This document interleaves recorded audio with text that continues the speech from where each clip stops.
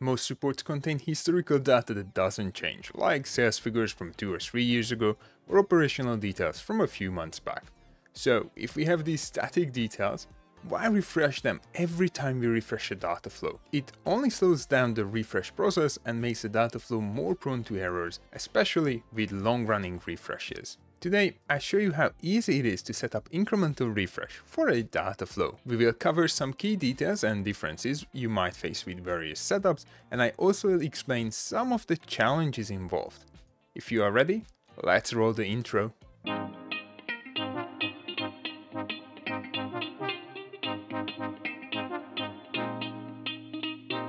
Hello and welcome to BI-Lingual Analytics. My name is Roland and I'm here to guide you through the world of Power BI. If this is your first time around here, then please consider hitting the like and subscribe buttons. This way you won't miss any of my Power BI videos. It means a lot to me and helps others to find content like this. First, let's quickly cover the idea behind incremental refresh. Using the sales data example, we have about 4.5 years of raw historical data in our database, starting from 1st of January 2020 to the end of August 2024. For sales performance reporting, we only need the last full year's data, 2023, and the current year's data, 2024. And once we are in 2025, we no longer need the data from 2023. This represents a moving window of date which can be easily configured using incremental refresh along with other settings we can fine-tune. But hey, enough of theory. Let's head over to my machine and see how we can set up incremental refresh for a data flow. Today I'm using a SQL database as the data source, but the principles apply regardless of your data source. I've got 5,114,298 records, ranging from 1st of January 2020 till the 20th of September 2024. Now remember, I'm recording this tutorial before the 20th of September, which brings some important considerations, but more on that later. Let's create a data flow, connect it to this view, and bring in all the data. Since I'm using an on-prem SQL database, I need to use a gateway. If you are unsure what that is, check out my in-depth tutorial on how to set it up and get started with gateways. We will just use one today. Let's refresh the data flow, and once that's complete, import the data to Power BI Desktop.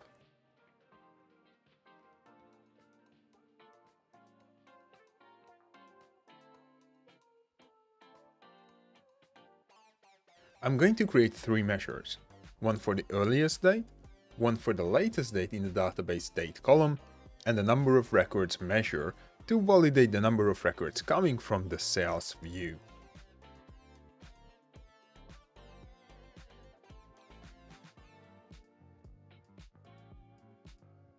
So far so good, we have the exact same details in our data flow as in our SQL server.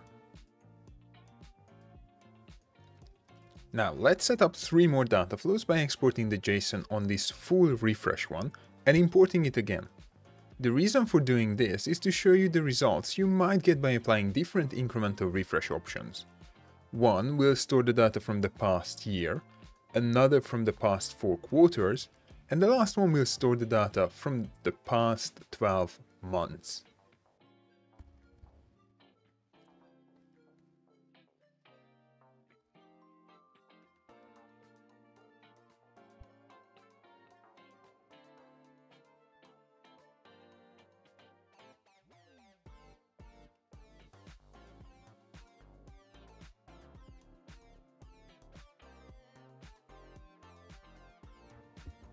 Before enabling the incremental refresh policy, I need to make a small adjustment in my data transformation steps. By default, the date column's type is set to date. However, for incremental refresh to work, it needs to be date time. Let's change it across all 3 data flows.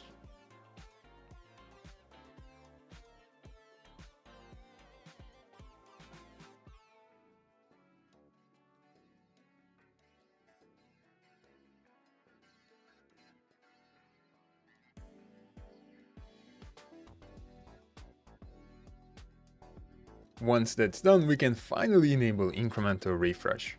Under the Actions section, click on the last icon to bring up a pop-up. This is where we set up how much historical data to keep.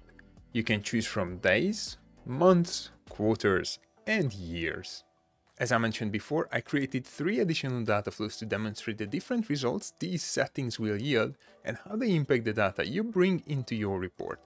Days follow the same pattern, but for this demo, we will skip that option.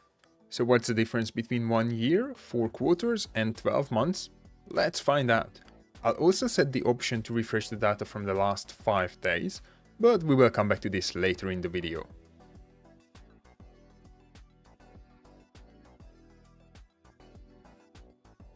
With everything set, let's do a final round of refreshes for all 3 data flows.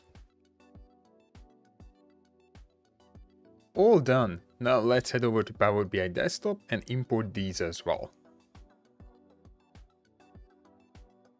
I'll create 9 more measures, min and max dates, alongside the number of records measured for all 3 data flows. Alright, so what do we have here? Let's bring up the timeline again. Today is the 11th of September 2024. This is why every incrementally refreshed data flow has this date as the max or latest date. For the data flow where we set to store rows from the past year, our minimum date is 1st of January 2023. We go back 1 year from 2024 and pick up the first date of that year. For the quarterly setup, we go back 4 quarters, which brings us to the 3rd quarter of 2023, starting on 1st of July. Lastly, for the monthly data storage option, we go back 12 months to September 2023 and pick up the first day of that month. Let's run some quick data validation from SQL to ensure everything looks good. Alright, now that we have set up the incremental refresh policy, let's cover its benefits. The most obvious benefit is the reduction in refresh times, which can have a massive impact on your data flow.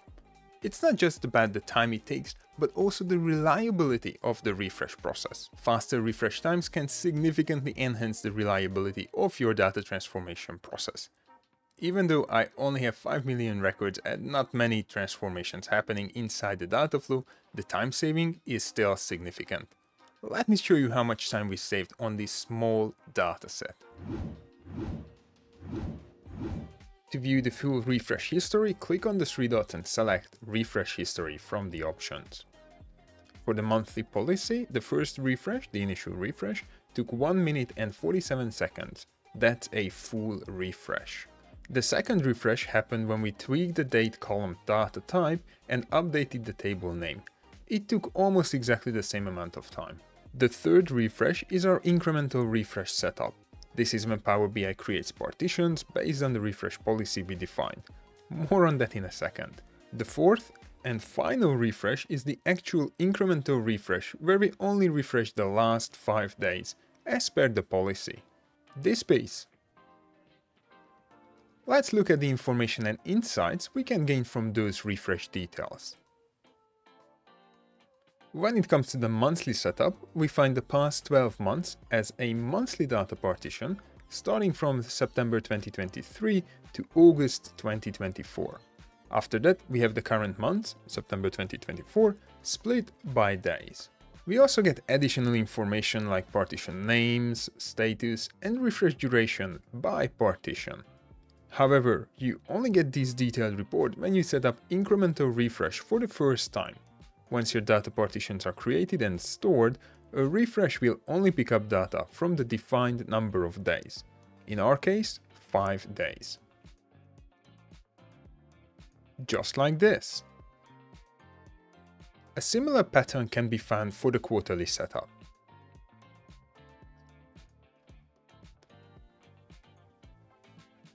There are 4 quarters coming from the past, namely Q3 and Q4 in 2023 and Q1 and Q2 in 2024.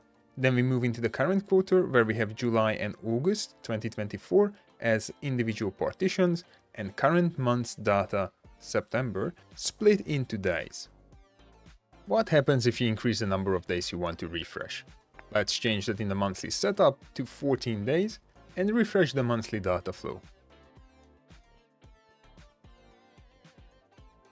This time, instead of 12 months, we have 11 months as monthly partitions, with August and September split into daily partitions. This happens because the 14 days from today takes us back to the 29th of August, so August needs to be split into daily partitions as well. And just remember, the initial setup of partitions might take longer to refresh than a full refresh of your data source, but after that, all refreshes will show a significant decrease in time. You might ask, what's a significant reduction in refresh time? A valid question. As always, it depends on business expectations. If your refresh happens within 30 minutes and you only need to refresh once a day, I wouldn't worry about reducing refresh times. But if it takes 30 minutes and you need to refresh 4 or 5 times a day, then exploring incremental refresh is worthwhile. And if the refresh takes more than an hour, regardless of how often you need to refresh, I would definitely recommend considering incremental refresh. At the end of the day, you are in the best position to decide what's reasonable and where to draw the line. Also, if you're using a slower connector like SharePoint, you might see an even greater increase in refresh speeds, especially if you don't need to refresh historical data. One limitation of not running a full refresh every time is when historical data changes. It can happen for a variety of reasons, but if that happens, you need to disable incremental refresh, run a full refresh, and then re-enable incremental refresh. It's as simple as sliding the slider to the left. A quick note here, you can use the detect data changes option, but it requires a deeper understanding of your data and isn't as straightforward to set up. I'd recommend just turning off incremental refresh and turning it back again. Classic IT solution, right? Regarding the best setup option, should you go with months or quarters or years when setting up incremental refresh? It depends on what works for the business. Each setup has its benefit. For instance, if you work in finance and focus on growth compared to previous year, selecting year in the dropdown is ideal.